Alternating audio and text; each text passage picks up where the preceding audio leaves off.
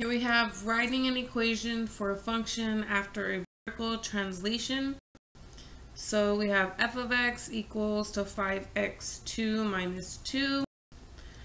And then a, if the graph of f is translated vertically downward by 4 units, it becomes the graph of a function h. Find an expression for h.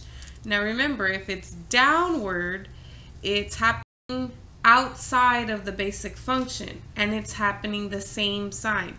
So downward means negative, okay?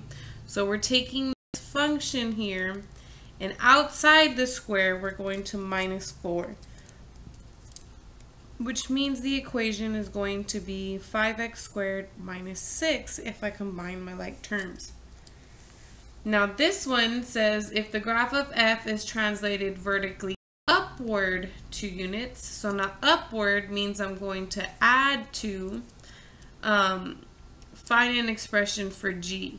Now I believe that here it was like 3x squared minus 1, and so this was f of x. Oh no, it's the same function. Sorry. So they want us to find g of x, but we're using the same f up here. There were 2 parts. So we're using the same f up here, and they want me to add 2. So I'm going to take 5x squared minus 2, but because it's going upward 2 units, I'm going to do plus 2. And if I combine my like terms, I just end up with 5x squared. And so that's the entire answer for those two.